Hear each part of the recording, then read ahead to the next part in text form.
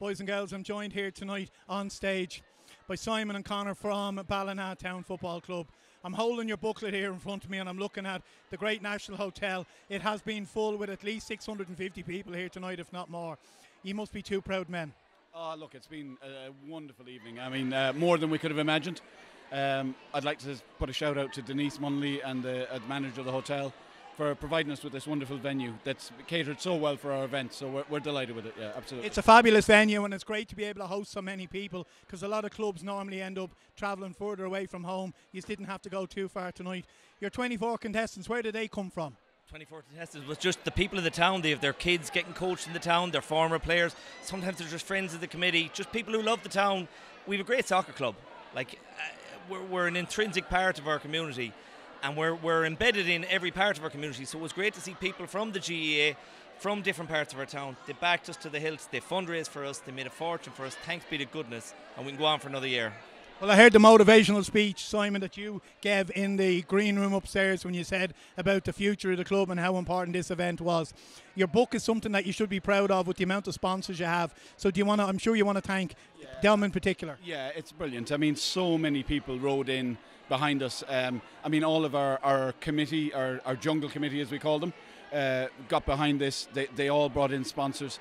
And it was people from far and wide. Some of the trial sponsors that you saw on the screen tonight from the UK. So people from all over rode in behind Ballina Town. Ex-players, like Conor says, past players, past coaches. It's wonderful, wonderful to have. And your main sponsor? Our main sponsor is Pro Construct, a local building company, not recently established actually in the Ballina area.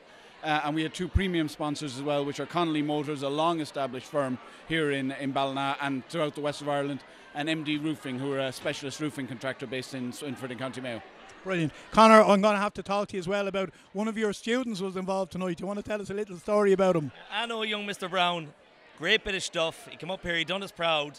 I needed something to bring in a bit of a youth crowd. I knew he's a very popular dude, everyone loves him.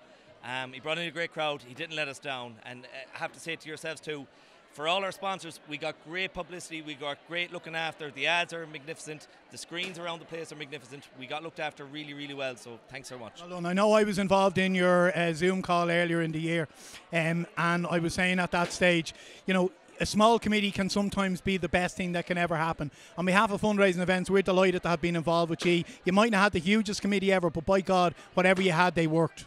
Yeah, we decided to get parents involved, parents of a lot of our younger kids. Put a call out on the coaches' WhatsApp group, and they volunteered in their droves. So we had a good, I don't know, maybe 10, 12 of a subcommittee for this, but they were always at the meetings. They were behind the wheel.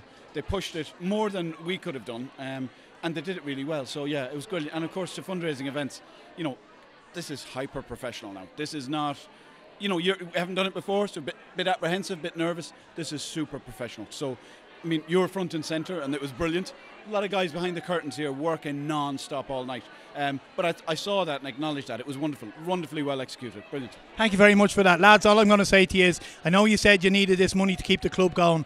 With your club that you have, you should be very proud of. You should be proud of the people in Ballina who've come out to support you tonight. I only hope that you spend this money very, very wisely, and I know you will. Oh, 100%. We will. We will, absolutely. Well, listen, continued success to you both, and thanks very much for everything you've done with us, and hopefully we'll see you again in the future. Yeah, thank you, John. Fair play. Thank you.